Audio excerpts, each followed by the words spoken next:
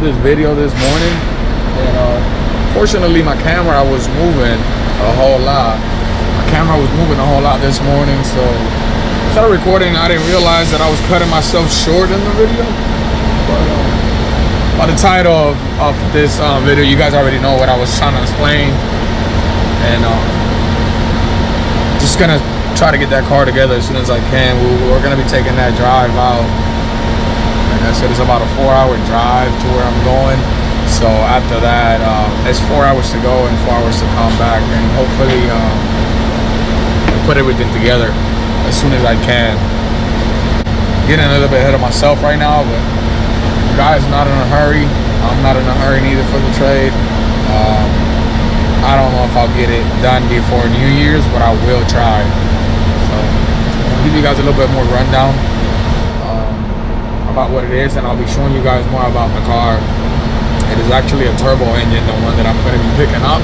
So that's the reason that I stopped the process of trying to build the block that I had and sending my head to the machine shop. I'm going to be keeping those things, and I will be doing that block and that head together. But for now, just change of plans. We're going to try to put that turbo engine in it, and hopefully everything will work out. One of the main reasons of why I took everything apart, transmission, block, engine, the block, the head, everything apart, it's because I was going to be using a block that I already have myself. And the reason that I stopped the car from going the process from being a little bit faster is because I ran into a turbo engine, turbo transmission and turbo engine. So it doesn't really matter how bad I wanted to put it out with what I had. As soon as I find out about the other engine, which I still got to go get, it's one of the reasons of why it's not in the car right now and I haven't been doing more to it. It's because I'm waiting to go get that engine, and I just haven't made the time. I got to take a 4-hour drive, so it's basically like an 8-hour drive back and forth. So I am going to be trading in one of my vehicles for the engine itself. It's basically a non-running car, which is the RX-8. I don't have no use for the car right now, so that's one of the reasons of why I'd rather take a loss and then just have the car sitting there and be able to use the transmission and the turbo engine. And the reason I'm doing the trade is because if you guys are familiar with the MR2 parts, there was this one guy that actually asked me for almost $3,000 for a turbo transmission. So that being said, and the engine, I don't think it's gonna hurt me for me to let go of the car. I think it's a fair trade. And even though the RX-8 is in good conditions, it's a good car, but I just don't see any use for it now, so I'm just gonna be letting that go. I still have the MR2 sitting in there. It's still in the air.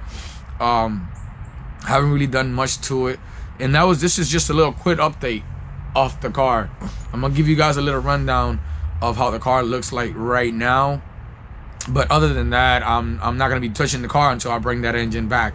The parts that I got here, like the transmission, the block, the head, all of these parts I'm gonna keep them. And if I ever run into another MR2, I got extra parts because I'm a big fan. I don't think 2 MR2s are enough for me right now. So if I run into another MR2, I got extra, like, ton of parts that I can use all day long, either in this one, the black one, whatever. I gotta keep as much as I can because they're getting hard to find.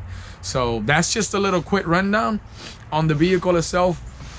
I'm not gonna be doing much to it until I bring that engine back here. So that's one of the reasons why I started the hard work with it, and I just left it as it is. I'm gonna give you guys a little quick rundown on how it looks like right now, and that'll be it. Thanks you guys again for liking and subscribing. This some of the MR2 guys, some of the people that I run into and I met through beginning of my journey. I've been into the MR2 game for a while. I took some time off. I would say like a good 8 years off. Now I'm back at it, and I don't think I'll ever let them go again. And that'll be all for now, guys. Thanks you guys again for liking and subscribing, and stay tuned because I really want to do more to this car. I'm waiting. This is the #1 car that I really want to put on the road for my weekends, but certain things just keep on stopping me.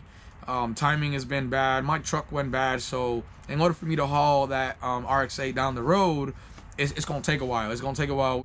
I had to put it in the dolly and take it out there to do the trade. So that's what we got going on for now. I'm gonna go ahead and give you guys a little quick rundown on how it looks. You guys already seen it, not much to it.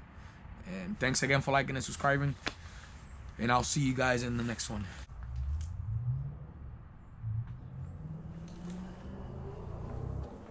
It's all kind of dusty in the inside, and you get my engine bay.